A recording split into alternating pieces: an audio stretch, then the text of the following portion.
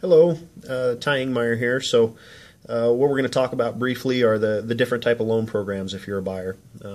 There's basically there's a few different types, and you start to look at how much down money is required, but also how much those really cost you at the end of the day.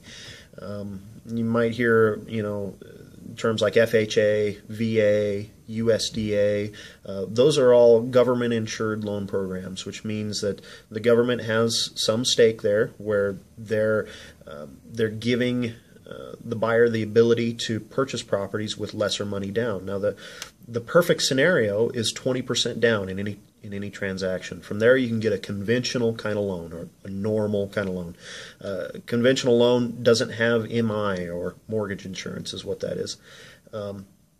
It's generally the cheapest kind of loan, most competitive as far as interest rates go, as well as you're not paying that mortgage insurance premium every month, which is an additional cost.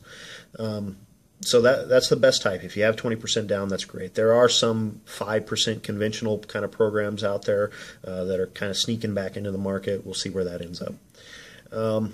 From there, you're looking at an FHA loan, and FHA stands for Federal Housing Authority, and it is a loan program through the U.S. government that allows buyers to only have 3.5% to put down on a property. Now, generally, there's an upfront mortgage insurance fee, so that's rolled into the cost of the loan. So you may be purchasing a $100,000 house. Well, with the upfront mortgage fee, your loan is $103,000 or whatever that is. So there's an upfront mortgage insurance fee as well as a monthly mortgage insurance fee, which is a recurring fee that keeps on going through the loan every month until you hit an 80-20 ratio, or you have 20% equity in the home and you only owe 80% left. From there, you have a VA loan, which is the Veterans Administration. That's a benefit of veterans for them to, and depending on your status with the VA, you can qualify for for different types of loan programs there. But that's a really good loan program if you're a veteran. And then common out here in this area is the USDA loan. It's the U.S. Department of Agriculture. Sounds weird that we're loaning on houses, with the Department of Agriculture, right? But those loans are 100% financing in rural areas. Now, what can be described as rural around here? Basically anything east I-25. That's not Thornton. It can't be in Greeley proper.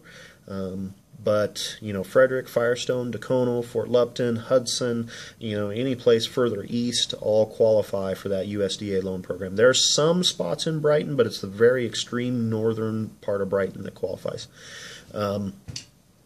And that's a great loan program because there's the mortgage insurance rate on that is quite a bit lower than the FHA insurance rate currently. So it makes for a much more affordable kind of loan. You can purchase more house with your money, basically. So those are the general types that we're seeing around here currently. The other one is a CHFA loan. If you're a first-time or even recurring buyer, you can take advantage of a CHFA loan. And a CHFA is the Colorado Housing and Finance Authority, CHFA. And what that loan is it's the $1,000 down loan program. It's actually a bundled kind of program with an FHA loan. So there's a first mortgage, which is an FHA, and then there's a second mortgage, which is a CHFA loan. Now, with that FHA loan, that upfront mortgage insurance fee is still in place. The monthly mortgage insurance fee is still in place. The only difference there is CHFA is willing to give you a second mortgage, for the difference between $1,000 down and 3% down that you would need for an FHA. The interest rate is generally a touch higher on that loan product, so it's definitely not for everybody. But if you're working with limited resources and you're looking in Brighton or Thornton, North Glen, Westminster, Longmont, Boulder, those kind of spots require that. So phone's ringing here. I got to go answer that. So we'll talk to you guys later. Thanks. Bye bye.